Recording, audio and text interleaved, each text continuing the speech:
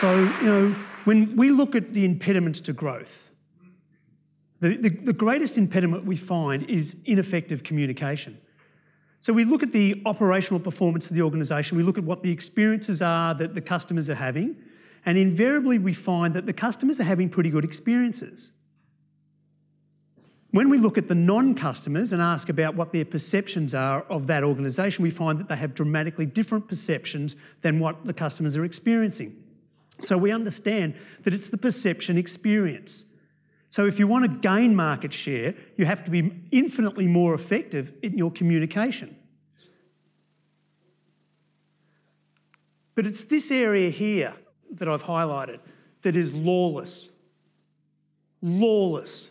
And yet it should have rigour in it. It's the part of the marketing process that has little or no rigour. So let's all get scientific about looking at media spend. Let's get scientific about how much to budget. But then let's just mistakenly believe that the creativity part, which we know is lawless, can be extended to the planning stage as well. So marketers should be imposing content.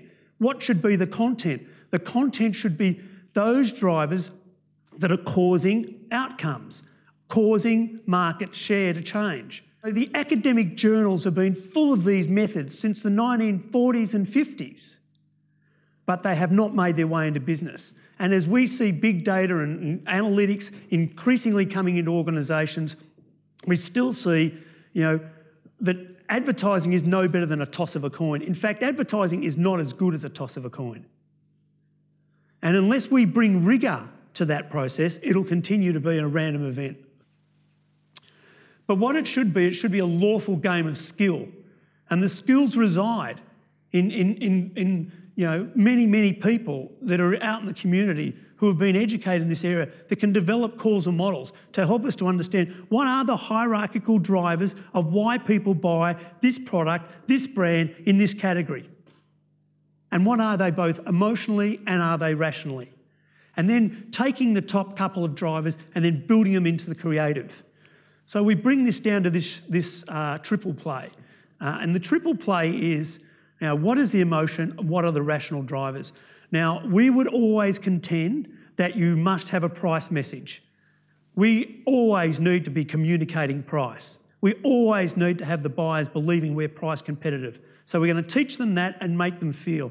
And the reason we want to teach them is because there is going to be some cognitive learning required. So ask yourself, if this is all known, if we understand these things, if the academic books, the journals have been telling us this from the 50s, that we can actually predict how people behave, if we've understood now in the more recent past how we can measure emotion and the role of emotion, then why aren't we adopting this? We've all had those experiences, where we've tried and it actually hasn't helped. But we've seen that organisations have been able to continue to improve and that this process is terrific and fine, but it can't keep on being left out of the march forward of quantitative analytics in business. And at the moment, it is not even getting a seat at the table. And, how many ads are failing? How many campaigns are failing? I know that there's people in this room that are shifting uncomfortably in their seats as they think about the intuition that's being used, the Freudian hippo intuition that's being used to determine what is the content. And so this talk has been about what should be the content of our communications. Thank you very much indeed.